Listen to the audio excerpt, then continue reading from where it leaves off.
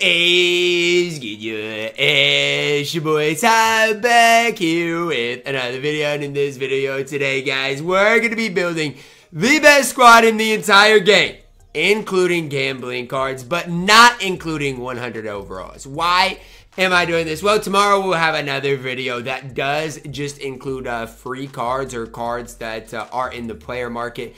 It's just so tough because, like, for example, is this card right here considered gambling or not gambling? Like, that it's just so stinking hard when we talk about gambling compared to non-gambling. So I want to try to do a little bit of both. There's just so many different cards in the game, and it's kind of hard to separate them. So today, gonna be building the best squad that does not include 100 overall cards. We're gonna start off at the point guard position. Dark Matter Ben Simmons. Look, I don't have Ben Simmons. I'll never get Ben Simmons or play with the card, but it's relatively simple to understand. If you have a shooting guard that can make some plays, the best point guard to run alongside that shooting guard is Ben Simmons. He's 6'10", defensively going to be off the charts good. He can knock down shots. I mean, again, defensively, that's going to be Ben Simmons' name of the game. Like, I mean, honestly, you want to switch all screens, Ben Simmons fits that meta. Obviously, on the offensive end of the court, I don't think Ben Simmons is the best offensive player. I'd be a fool to kind of say that. But as far as, you know, seeing the whole picture,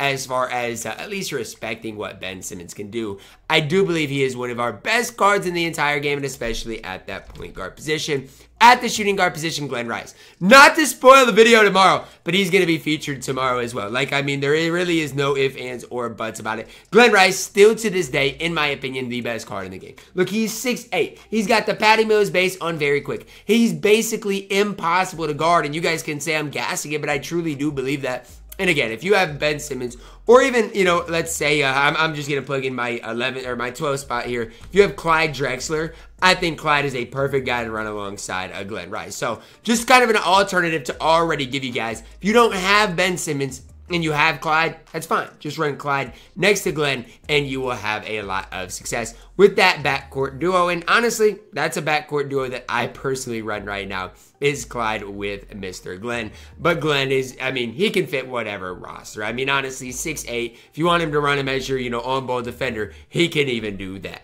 At the small forward position, this one might surprise some people. I'm plugging in Scottie Pippen. Look, I'm a bigger fan of Scottie Pippen than a lot of people, but I think it comes down to this: the easiness of Scottie Pippen to use. Like, he greens shots at a very high level. He has a great Pro 2 leaner. He's 6'8", can get you paint stops, can be, you know, the best on-ball defender in the game. Like, there's just, what is there not to like about Scottie Pippen? Again, I use this reference quite a bit, but it's the truth. Like, if my fiance that doesn't play this game at all, if she was to pick up the sticks today, pick up the controller today, and she had Scottie Pippen, I bet she'd be able to green some shots with him, because his release is so easy to time and easy to green. Now, it's obviously on very quick, so, you know, it's going to be sped up a little bit, but just the ease of using Scottie Pippen, I do think is super important and is just noteworthy. Again, you don't need him to be a primary ball handler if you have Glenn Rice on the court. But again, if you're going to run a guy like Ben Simmons, you do need Scottie Pippen to be able to get you that occasional, secondary ball handler type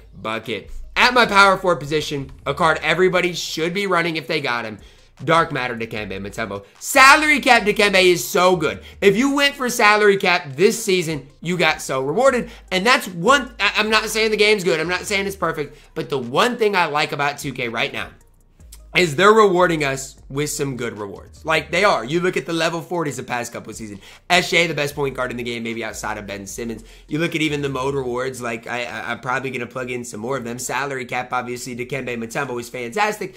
He should be fantastic. You know what? You got to play dang near, what, 50 games to get Dikembe over obviously, the course of the entire season. He should be good. He is. Pro 2 leaner, great catch-shoot release. Obviously, defensively, you know Dikembe Mutombo is always going to be the best. If you're not a fan of Dikembe Mutombo, man, go watch the Dikembe Mutombo gameplay I did, and maybe after watching that, you'll be a fan. The card is absolutely elite, absolutely incredible. A shoe-in at the power forward position. At the starting center, I don't really have a choice. Victor Wembanyama. Look, it's a pain that Wemby has to be included there, but I'm going to give you a substitute right here in my 13th spot, Artist. Look, Artist is 95% of what Victor Wembanyama is. And I'm not saying that Artist is quite as good, because he's not. Victor Wembanyama is the overall better card, and I'd be a fool if I said anything different. But, you know, being realistic with you guys, Wemby's fantastic. He's 7'4". He's got a great release. He greens the most ridiculous, crazy shots. And the best part about him is his defense. I mean, I wish that's one card I really wish I had. Victor Wembanyama. Obviously, I wasn't opening any packs back then. I still haven't opened too many of recent. But Wemby, if there is a case for the best card in the game, he's close to being as good as Glenn Rice. At my backup point guard position, another free card, Shai Gilgeous-Alexander. So far in the squad, we've got six of our first players. Glenn, you can get for free. Dikembe could get for free. SJ, you can get for free. And so even though a lot of these cards are behind gambling, it ruins game mode, all those things, you can still, get so many of the absolutely elite cards for absolutely free. And even the Pro Pass SGA, free SGA, it doesn't matter. To me, like, SGA is SGA. Pro Pass SGA obviously is slightly better than the free SGA. But both cards would be my backup point guard here. I think SGA is absolutely fantastic. To me, why is SGA so good? His movement's obviously good. He's 6'6", which means defensively he's going to compete. But the best part about SGA, kind of similar to Scottie Pippen, is I think he's relatively easy to use. And why? I think it's because of his release. Like, if SGA didn't have as good of a release as he did, he wouldn't be nearly as high as he is. To me, SGA deserves the ultimate respect. At my backup shooting guard position, Julius Erving's Dark Matter. Now, look, I was fortunate enough to get him on the Nobody Spent squad too. So fortunate. I mean, Julius Erving is so absolutely elite. If you're yourself, and let's say you got Dr. J and don't have Glenn Rice, that's okay. Because Dr. J, he's not as good as Glenn. Not going to sit here and act like it. But at the shooting guard position, he's your next best option. 6'7", going to play fantastic defense. Attack the rim is, attacking the rim is going to be off the charts good. And don't sleep on the defense of Dr. J. Again, 6'7", he can be your primary on-ball defender. But man, oh man, Julius Erving is a problem in my team. Backup small forward position, we're going to plug in Kawhi Leonard. No, he's only 6'7". You guys might say he's a little undersized, but I still think he is, one of the top small forwards in the entire game.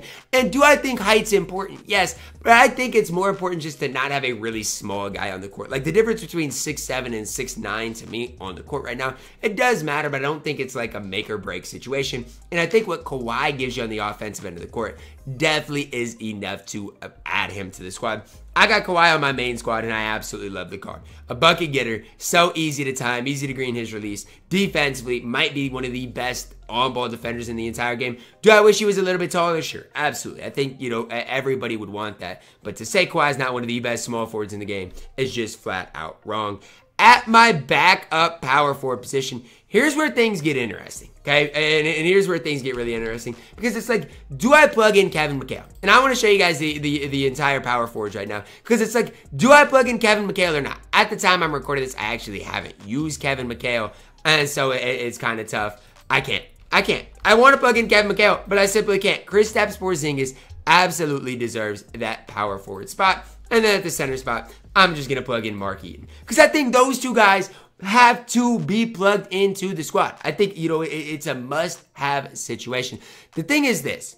Kristaps, whether you like him more than Wemby, whether you like him more than Dikembe, he's one of the top bigs in the game. Mark Eaton can easily be replaced for Artis Gilmore. So don't think if you have Mark Eaton, it's like the end of the world. It's not. It is okay. If you don't have Mark Eaton, you are absolutely just fine. Just plug in Artis Gilmore. He's going to give you 95% of Mark Eaton. But honestly, when I've played against these guys, KP, Wemby, Mark Eaton, to be honest, I've had some troubles. And I'm not trying to sit here and hype up these cards or guess these cards for no reason. That's just the truth of the situation. When I've played against KP, Wemby, and Mark Eaton, they have given me some absolute problems. Now, here's the deal with this entire squad.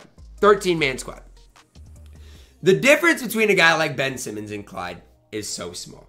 The difference between even a guy like Kawhi Leonard and, let's say, I'm just going to throw out a name, Amari Stoudemire, is so small. The big difference in squads is this. Number one, do you have Glenn Rice? If you got Glenn Rice, you got one of the best cards in the game, and that's about as important as anything else. Number two, do you have the dominant bigs? If you have Dikembe Mutombo, super important right now. If you have Artis Gilmore, obviously can help. But like Wemby, KP, Mark Eaton right now are kind of dominating the game. Obviously 100 overall, yeah, if I was including 100 overalls in this video would be a shoo-in right there. But I don't like including 100 overalls for a reason. Like, to me, it's like not even fair to include them in these types of videos. So that's where I'm at today, guys. I don't know. You guys can let me know your thoughts on this squad down below in the comments. Don't think you got to get these cards again. I'm going to give you guys a squad builder tomorrow that's not behind gambling, which I am super excited about. But at this stage, it would be foolish of me to not realize a lot of people do have these top level cards. Wemby, Kawhi, Dr. J. So,